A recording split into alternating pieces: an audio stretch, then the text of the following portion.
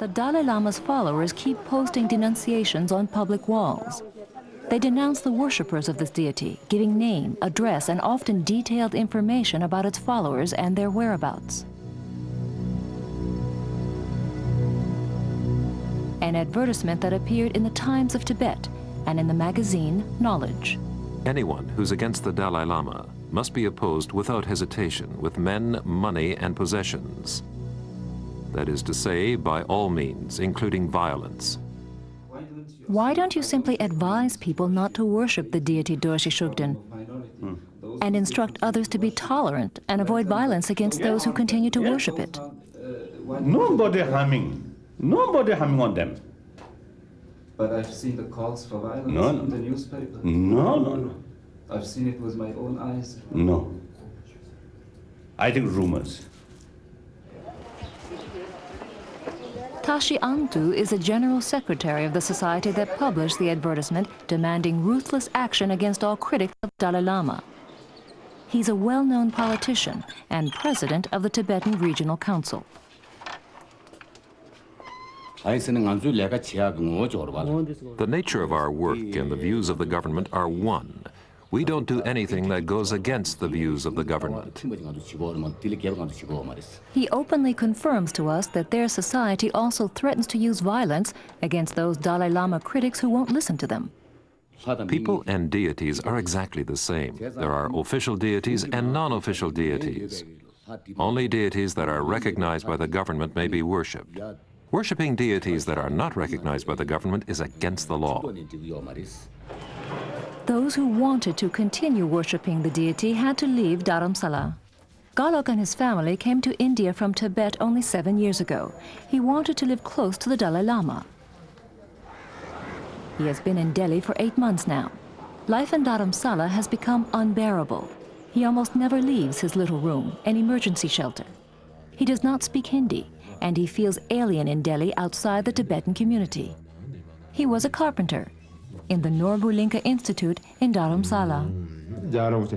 I came here with the Dalai Lama in mind. Now I'm here and am not allowed to attend his teachings. I keep thinking about it again and again. My health was weak and is getting worse.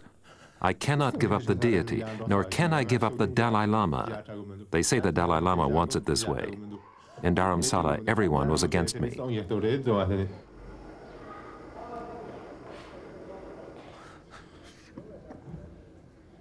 He does not know what his family's future will be like. In India, he feels alien.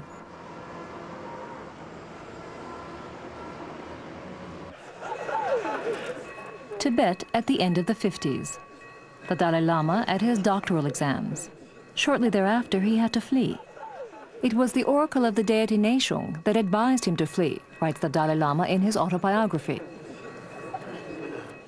Still in a trance, the medium stumbled forward, took paper and pencil and drew clearly and precisely the escape route. To find out more about the escape, a trip to the south of India.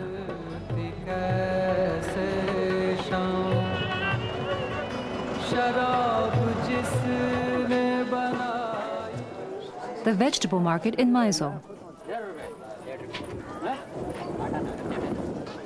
The Buddhist monks have lived in the Indian state of Karnataka for almost 40 years. No ordinary monks, they were the bodyguards of the Dalai Lama during his escape into exile in India. The monastery of Sera, near Mysore. The previous abbot of this monastery accompanied the Dalai Lama. Lobsang Yeshe was his assistant. He went to the oracle of Dorje Shugden in his retreat in order to request exact instructions, says Lobsang Yeshe, the oracle of this deity that is now prohibited by the Dalai Lama. I was sent to ask the oracle. I was the only one present. The oracle said that the Chinese had prepared everything. The life of the Dalai Lama is no longer safe. You should go to the summer palace tomorrow and ask the Dalai Lama to leave the country via the southern route. Was this the advice the oracle gave? Yes. That's what the protector told me through the oracle, just like we're talking to each other.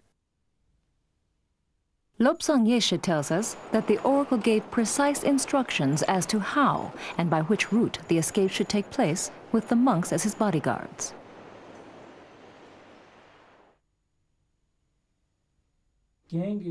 But the Dalai Lama does not recognize the help of this deity. That contradicts the law of truth. Actually, how can he speak like that? If it had not been for Dorje Shugden's help at that time, an escape would have been really difficult. The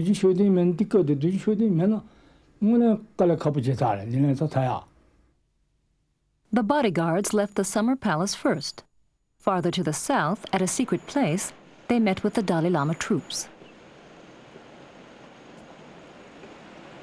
Normally, it's so difficult to see or meet the Dalai Lama.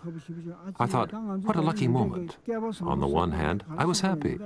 On the other hand, I was also very sad, and tears came to my eyes.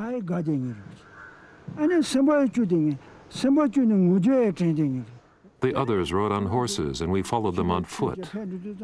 We had to carry all sorts of things, swords, rifles, and so forth. We walked, and could not keep up. The escape took 13 days.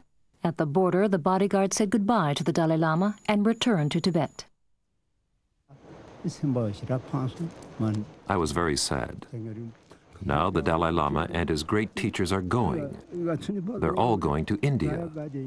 We must return. On the one hand, I was happy that they were in safety. But on the other hand, I was very sad when I thought of the future. We owe so much to His Holiness. I think of this always.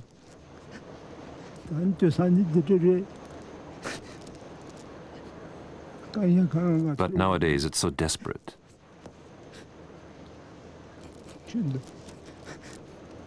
Now they insult us for relying on this deity.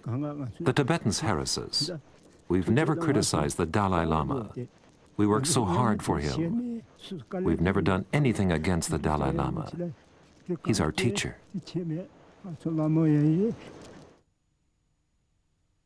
In the months to come, 100,000 Tibetans followed the Dalai Lama into exile.